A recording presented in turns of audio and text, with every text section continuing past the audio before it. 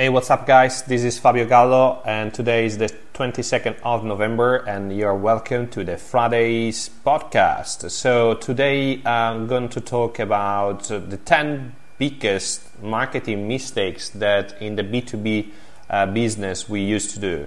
So over the last, let's say 15 years, I've been often seeing many common B2B marketing mistake, and I've been working with that and train many businesses to try to avoid those kind of mistakes. So today with you, I'd like to share these knowledges and try to find out what are the biggest mistakes and how we can definitely optimize them for the near future.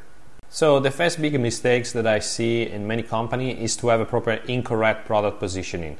So I don't know if you've ever been in a situation like you have launched a product that you think is super, that is amazing, and then you find that you have a slight problem, so that no one else really understands what you do.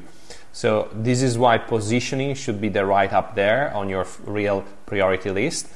And before you get deep into marketing strategy, tactics, you must get your positioning right. So some of you may remember a famous book that I read a few years ago called Positioning: The Battle of Your Mind.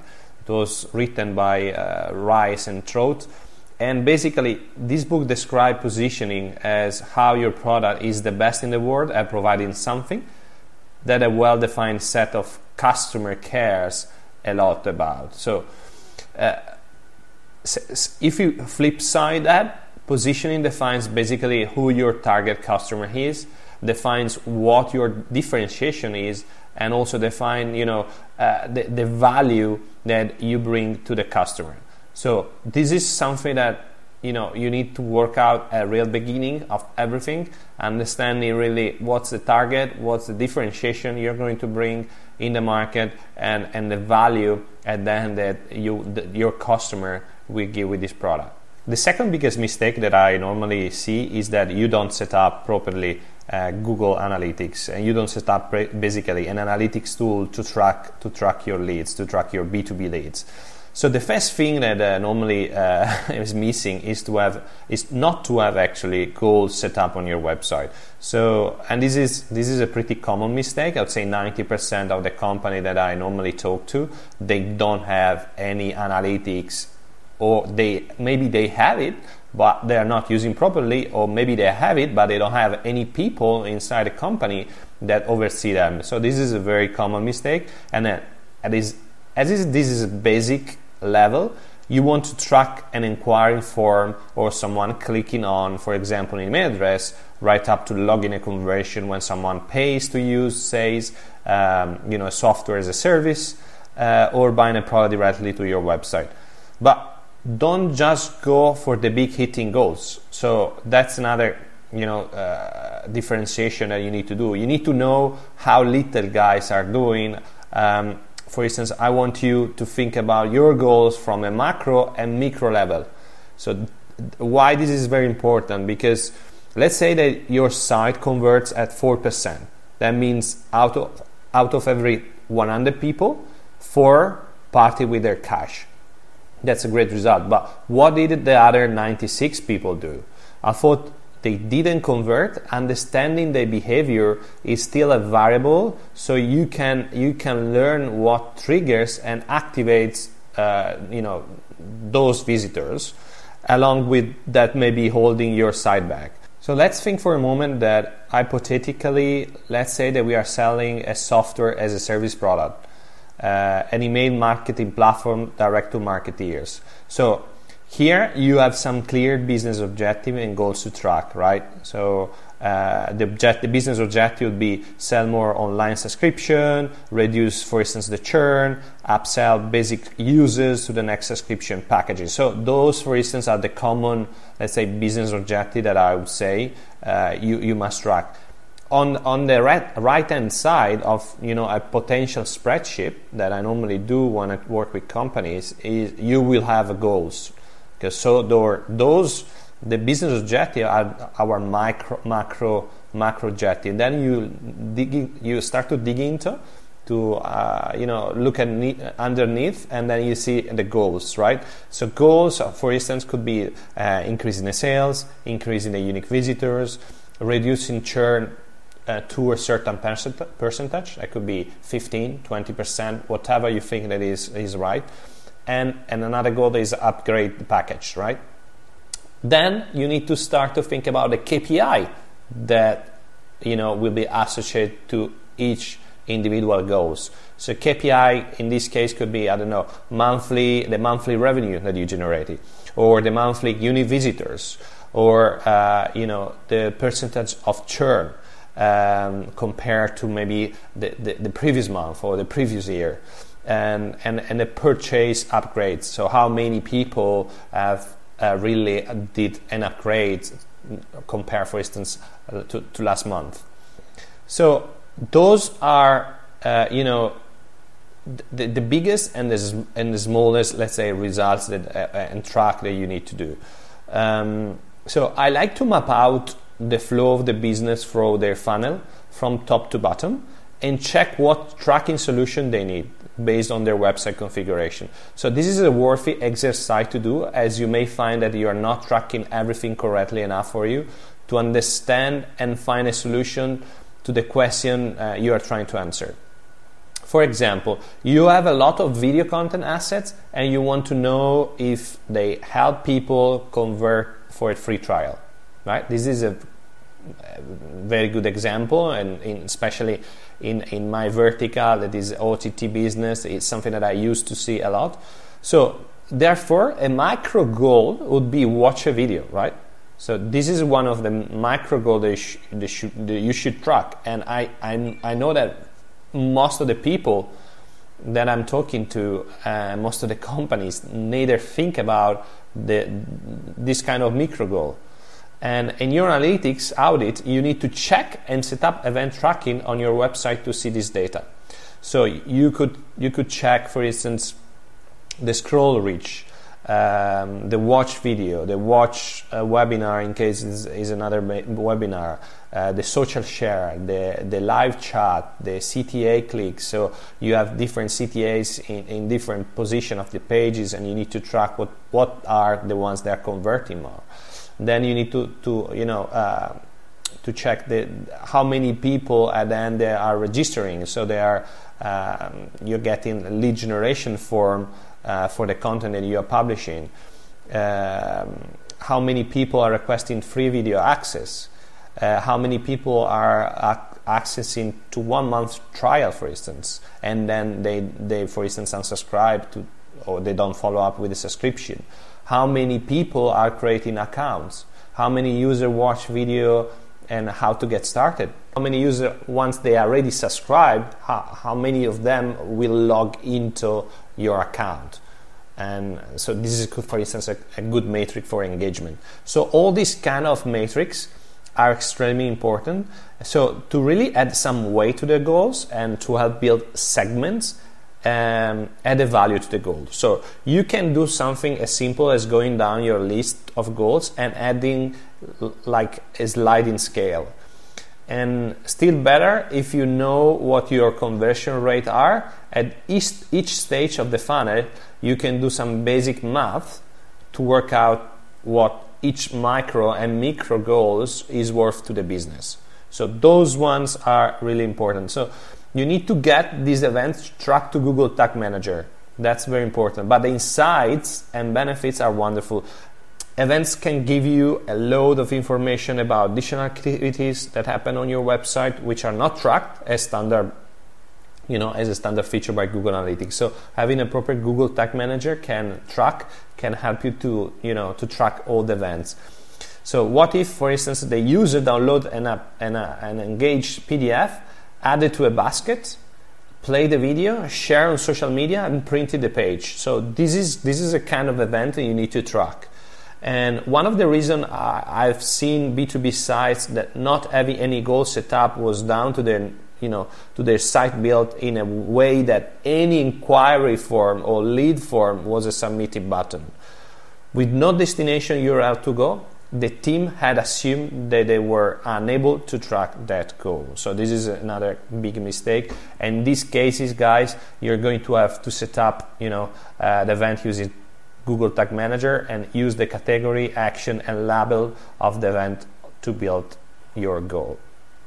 So this is another extremely important mistake. Again, I know that most of the companies don't have, analytic people inside, or don't have time to dig into, this specification about how to set up a proper analytics tools, what kind of analytics tool, etc. So if you have any doubts, you always are welcome to write me an email. My email is fabio@fabiogallo.co.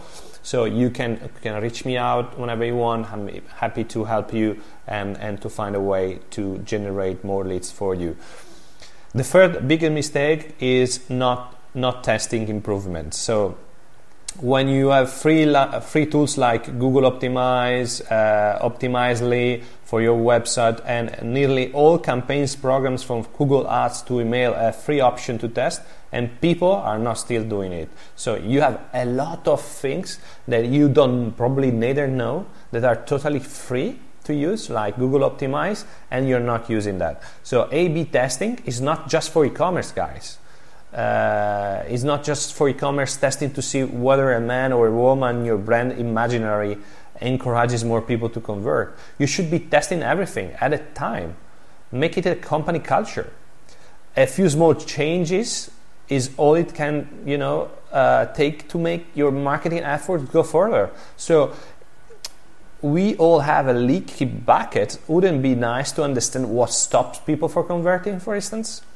So now you can, but until you start to test and have a data to show that what works and what it doesn't, you're just another person with an opinion. So I really don't like people that, they take, I don't say that the qualitative information or subjective information are not worthy, but I really love people that comes to the table and have a qualitative opinion, so the subjective opinion, but also, they have a quantitative opinion, so they have number to justify or to have a strategy behind what they're thinking.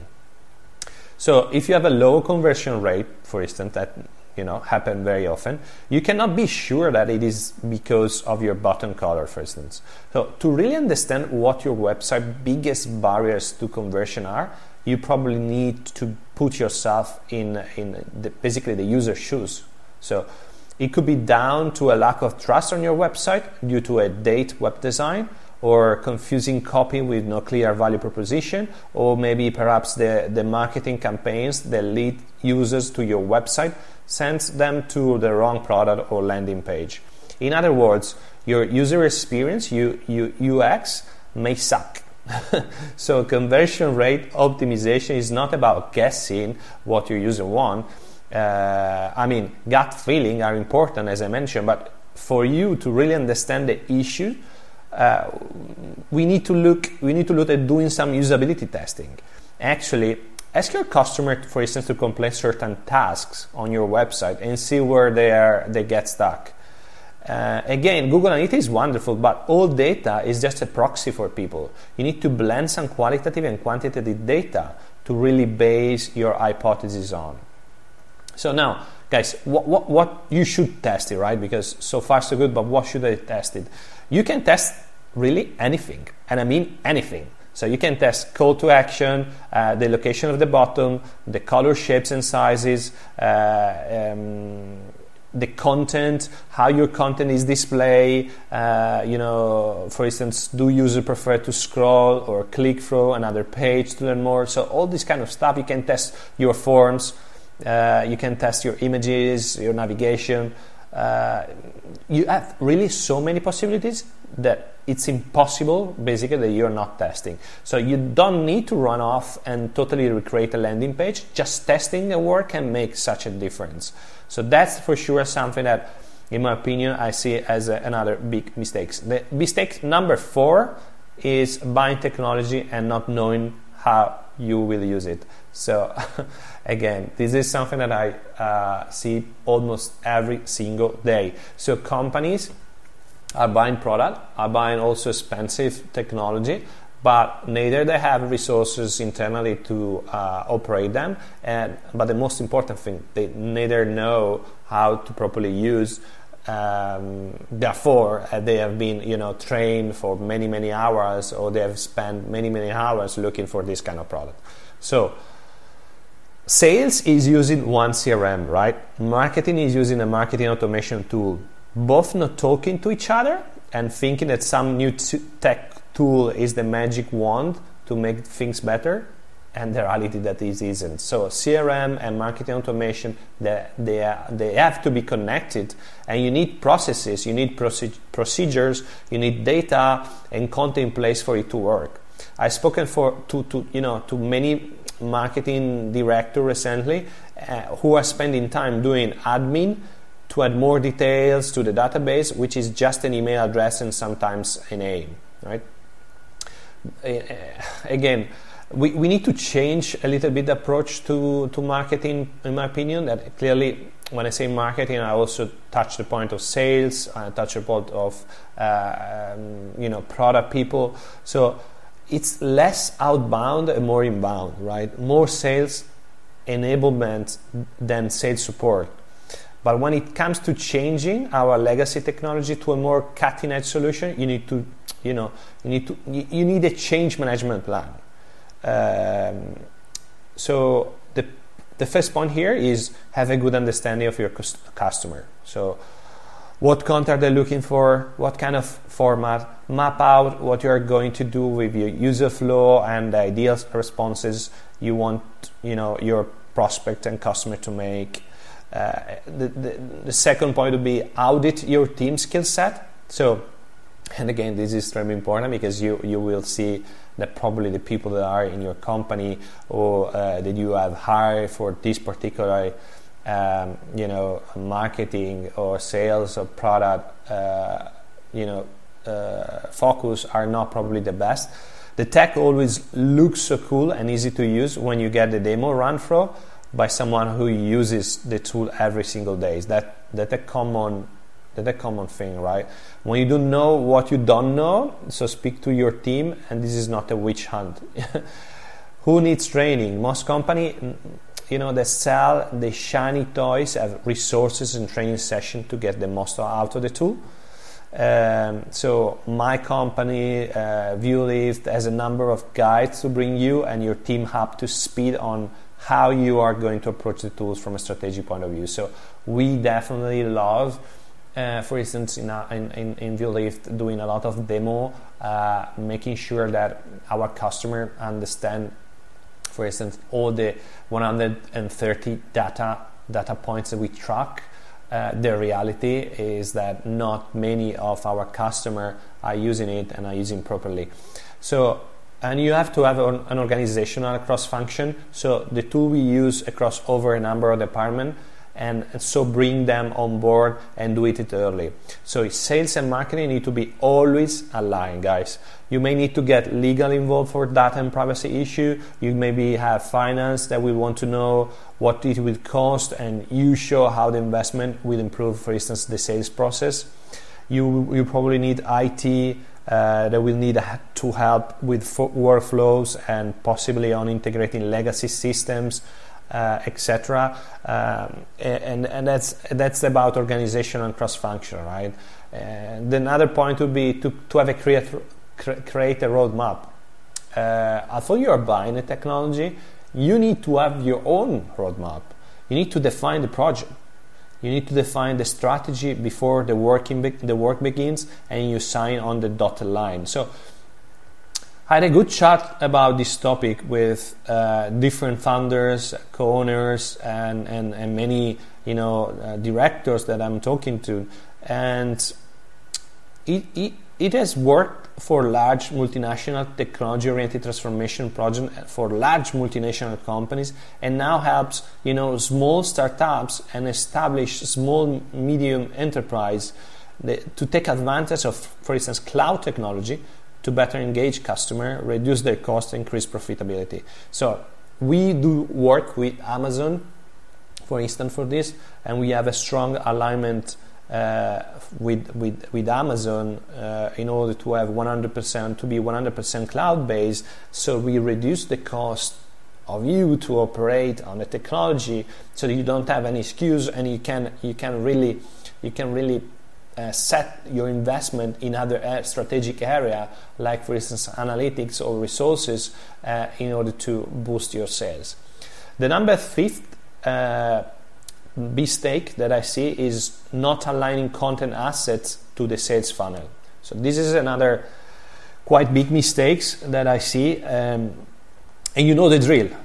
Create original, relevant content that mirror your persona pain points.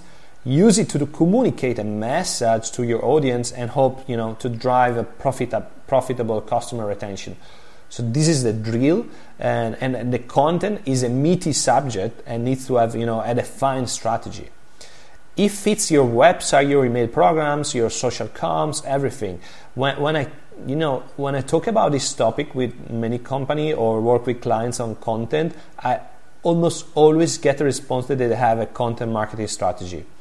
But when you dig in, it's typically an editorial calendar. So after you have defined your personas, that's something that is not super easy. So someone could define a persona, and most of the people, actually most of the company, think there is just one personas. That is clearly not like that, guys. So you need to really dig into understanding what personas you have to target. I'm sure there is not just one persona. So that's something that we need to set it up. So after you basically define these personas and worked on your pain points, content themes, and objective with clear and solid KPI, I used to do an audit. So you should audit your content. You should map the sales cycle, your funnel, and before you jump into creating more content, you have a look at what you have got, right? Do an audit, but map this to the sales funnel. This is going to show your gaps and priority on what to start creating first, and then we'll identify content that could be recycled or repurposed. You should filter this through personas and target audience to ensure that at the end you have content that matches what they're looking for. So it's vital to audit, guys, the content you have. There may be there may be content types that you have produced that would be a better fit if it was reformatted into another content type, for instance. Or this is a very good case. You should produce content that is very different according to the platforms in which you're going to be placed. So this is another big mistake that I see. And the number 6 mistake is using social media as a billboard. So that's another big mistake that I normally see. And guys, at the end, social media is supposed to be social. So I think there are a lot of brands that see social media as a channel to broadcast their marketing messages. And frankly, I think that we have become a little jaded and don't trust brands and their social content. And some brands struggle to have a unified and authentic brand voice on social media.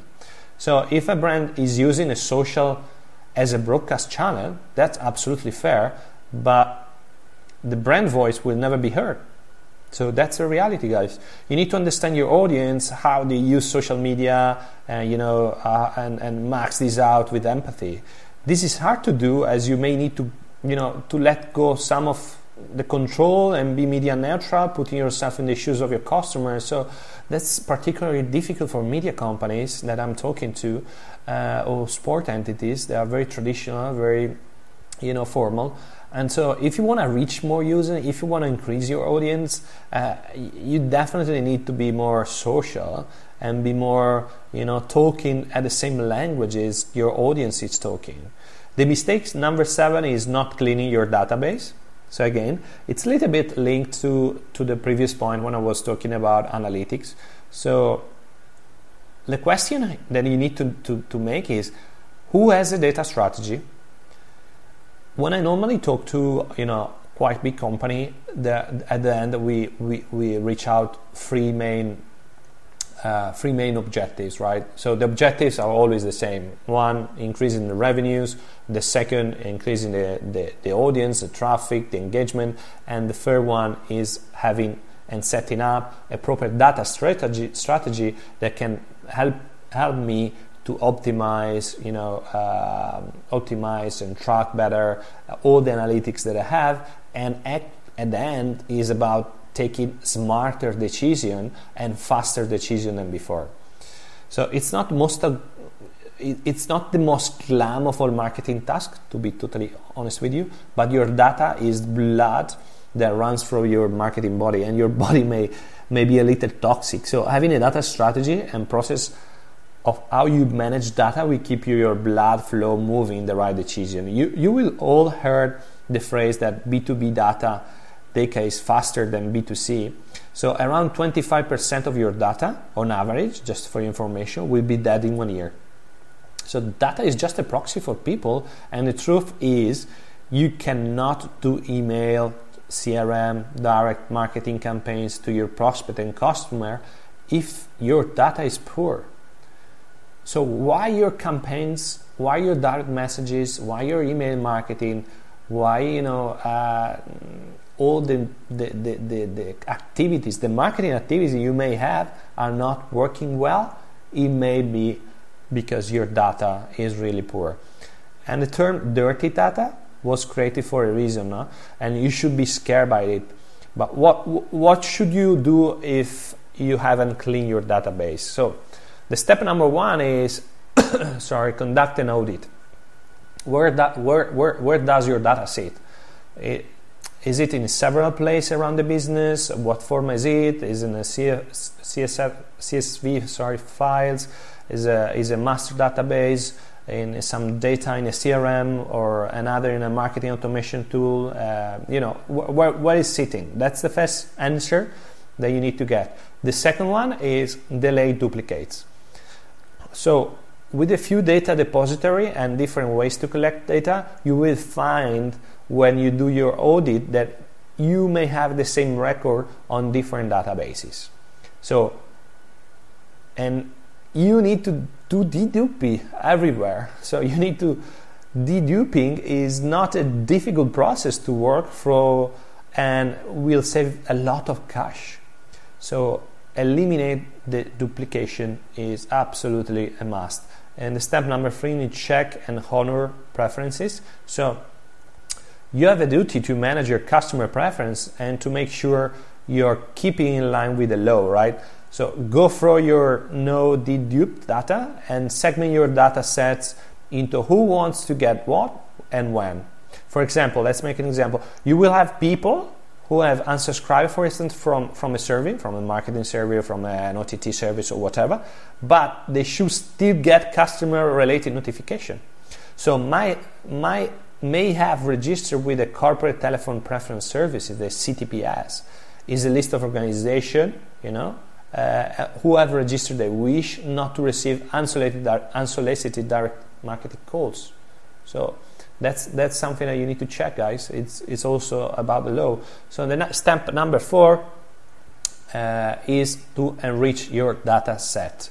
So, and this is something that I always say when I'm talking with a customer. So not all data is equal. You may have a percentage of data records with just an email, others an email but not company names. So the more data you have, the better.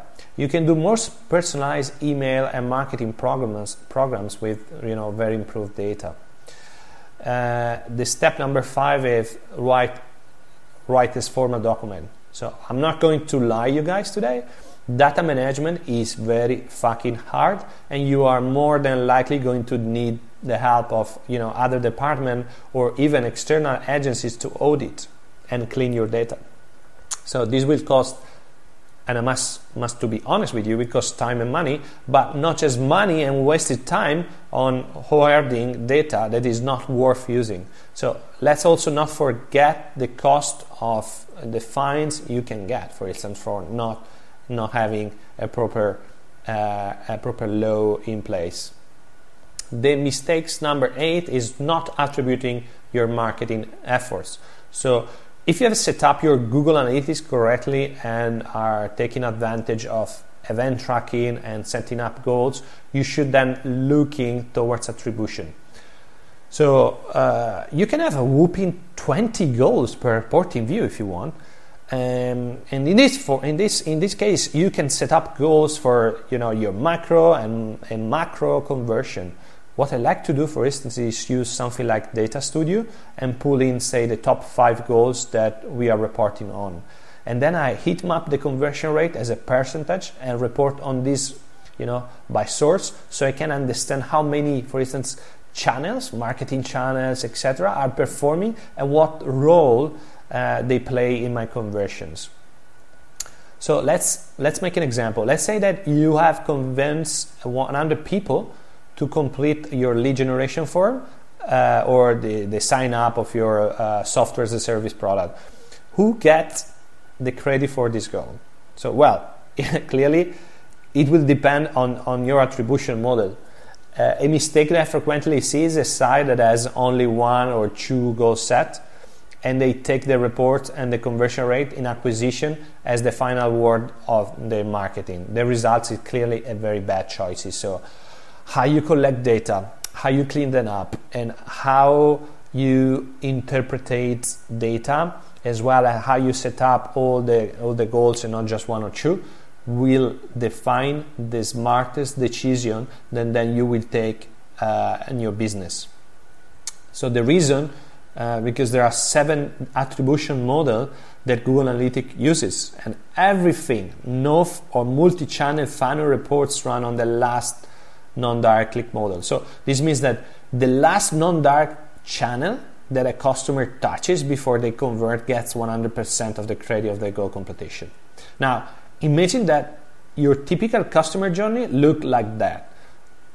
Prospect spotted an article, for instance, or a video promoted on Twitter. Then they click on a display advert, right? They sign up, for instance, to your newsletter. They find you on Google and click on a pay-per-cost advert, pay-per-click advert. Then they type, for instance, another URL directly in your browser and convert into sales. So who fucking gets the credit of it? So in these examples, for instance, the pay-per-click campaigns that maybe one of your marketing people has run, gets all the glory. So you say, oh, you are a very great guy, man. You did the proper campaign. The other channels look like they are not working, so you get marketing channel where the budget get cut or removed. So in this case, with this kind of funnel, and you're not, digging and tracking everything, you may think that the only thing that is converting is your pay-per-click campaign. And then you're going to shut down or to reduce the budget for all the other channels just because you think, because you put this goal, you set up wrongly on Google, and then you take some decisions that are not working good. So the mistake number 9, guys, is using car sales copy. So broadly speaking, marketers are not natural storytellers, and when I'm not, for instance, a very good storyteller, and to be honest, I'm not neither marketer. I'm a kind of mixed person between marketing, sales, product, technology. I'm really multitasking. But when you do think about writing a copy, or we are given a copy and asked to make it on brand, we default to the old fabulous method, feature, advantage, benefit copy. The problem with explaining everything that is about benefits, this is basically what your customer really don't want to listen at all. Actually, he doesn't want to listen to all the wonderful features and benefits of your product and service. They just don't care enough. You need to bring storytelling to the table and inspiring people to behave differently. So now storytelling has become a buzzword in the marketing world over the last few years. But I think there's something in this. We have lost the heart of storytelling that marketing had like over let's say 100 years ago, we would rather chest thump our messages like big angry gorillas than to speak to customer that, the way they really would like to be spoken to. So that's another thing. So how do you write customer converting copy? Well, the first thing is stop talking about yourself for a start. Again, have an honest look at your site copy, email copy, the landing page copy. See how many times you have used the word we. If you want some tips on writing, you can ask us. You can ask me directly. My email address is always the same. Is fabio@fabiogallo.co. So you can check it out, and I'll be happy to help you. The mistake number 10, and by the way, I hope you are really enjoying this podcast. I know that it's pretty long, but there are so many things that I would like to point it out today that I think is very worthy. And if you have, again, any questions, just send me a direct message to me. I will be happy to help you. And by the way, the mistake number 10 is thinking that user experience is just for web developers. So if I'm honest, guys, even though I totally agree that the principle of user experience, the first time I studied back in 2006, I've used user flow and use cases for my personal website or for my personal, let's say, background. However, for past website project, I've left user experience alone, and that was a big mistake that I did in the past. So if you really want to succeed, provide product and service and market them in a way that's really going to connect with your prospect. You need to get into this. It will make you more money, I promise. Usability means making sure something works, and something works really well, and that the person of little experience can use it for its intended purposes without getting any frustration. So usability is about making your marketing touch point seamless. Instead of customer and website visitor getting frustrated and also very angry at you or your copy or your site's performance.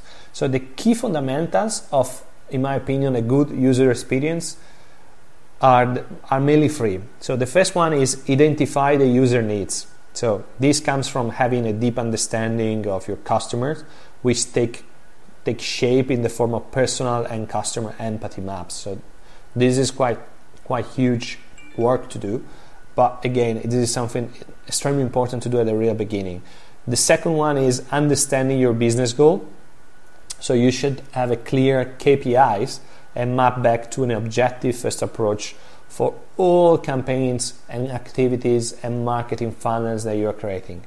The number 3 is having a technical constraints. So does it better? We always did it first. So B2B marketing generally has a longer sales cycle. In Violate, for instance, the sales cycle for our product could be between 2 to 9 months, for instance, and the process then you'd find in a B2C, and you must have a good understanding of your decision-making unit and how they go about finding information. Knowing your customers and prospects, and this is something that I really explained you before, is the most powerful driven of innovation you can have in a business. When you think, for instance, of a successful businesses, they generally have the ability to embrace change. They are data driven, but above all, they have an obsessive focus on the customer. I was listening, for instance, yesterday to an interview that Reed Hastings did the New York Times, and he was saying, when they were asking him about Disney Plus and the increasing of competition, first of all, it was amazing because he really said, I admire Disney. For me, is a company that can inspire me. So this is, for instance, that in my opinion, this is a great answer as a start.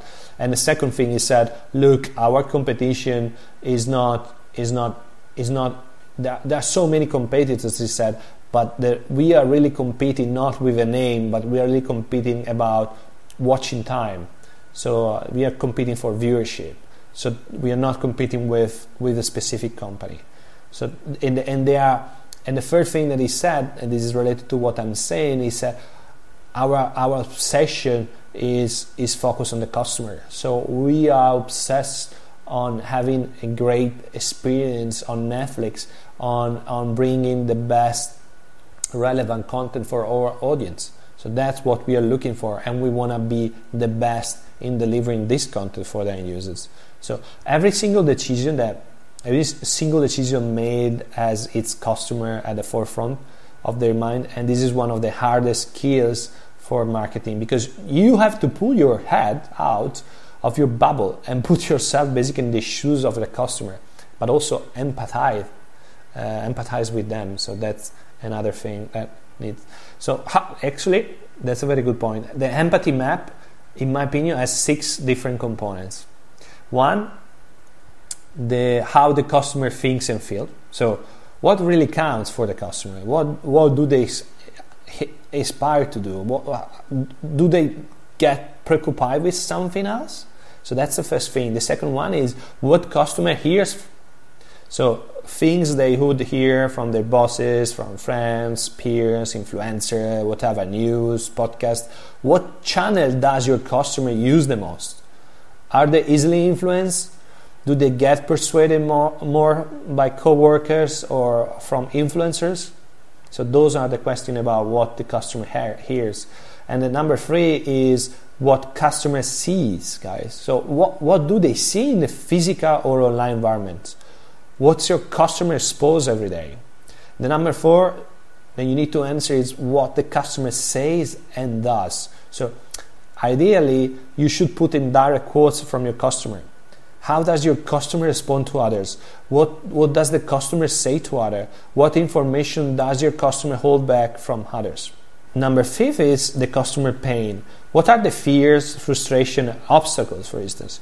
Try to dig deeper into the pain points from your existing persona and dive into what your customer fear the most, right? So what obstacles do they need to overcome every day? And the number 6 and last point is the customer's gain. So you should focus basically on their wants and needs, how they will measure success, what kind of success has your customer had, how did they get it, what long-term goal do they have. So those kind of questions, they can map the empathy that you can have with the customer. Now, then I'm talking about, this empathy map. For instance, you have a persona and an empathy map, and what's next, right? So you will ask, and now that I did it, what I have to do? So the first focus should be around your company's website. So you should always start, and this is something that I always say to many companies: start from the website. Is that a good website? Are your landing page working? Beyond your site and marketing materials looking good and being a brand, are they easy to follow? Can users find the right information? Can they perform the right action? Can they watch the video, for instance, they are looking for, or the news they are looking for?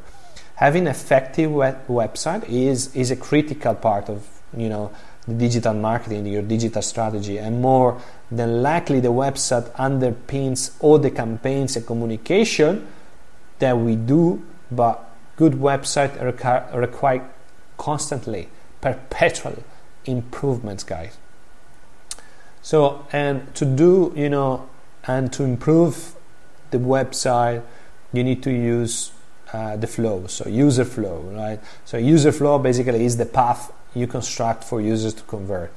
You need to design each step of your flow with intention and watch how traffic, how many leads, and how many sales are growing.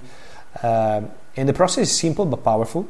And we all you need is a sheet of paper, pens, and maybe some post-it notes. Use the symbol to walk through the path you want your customer or prospect to take. So in Violet, for instance, we use a whiteboard and we start to put our post and map out with our clients what is the flow of the users, how they get, convert, for instance, into sales, what kind of different flows they can get. Think back to an experience where you have gone through like a few steps only to land on a 4.4 error page, or a landing page that you have already been on, or the wrong page altogether. So a broken user experience is really hard to recover from. Is absolutely a nightmare. So I would recommend any B2B marketer doing email programs or paid search campaign, and for any process on their site, for instance, they sign up to a newsletter or create an account, etc. Use this taxi to map your process. So guys, I think I've been exploring the 10 biggest mistakes in the B2B scenario. I really hope you enjoy, and especially I really looking forward to help you, and really hope that this could be very helpful for you in the future. You can set up maybe, and you can have also different vision of what marketing, product, technology, sales combine, align, and make sure to generate more profit at the end for your company, to grow and to also learn more, because at the end it's about learning. I love learning, and if I wouldn't learn, I wouldn't probably be assessing all my clients. So the most important thing is, again, try to go step by step. Use your logics, and then is the most common sense to do, and execute, guys. Execute better, always better. Your strategy is what will make you in a better position, a better shape. So again, thanks for listening the audio podcast. Remember, every Friday you will find this audio podcast on Spotify. You will find it on iTunes, on Google Podcasts, and Spreaker, and other kind of podcasts. And I will post it also on YouTube. See you very soon. Bye bye.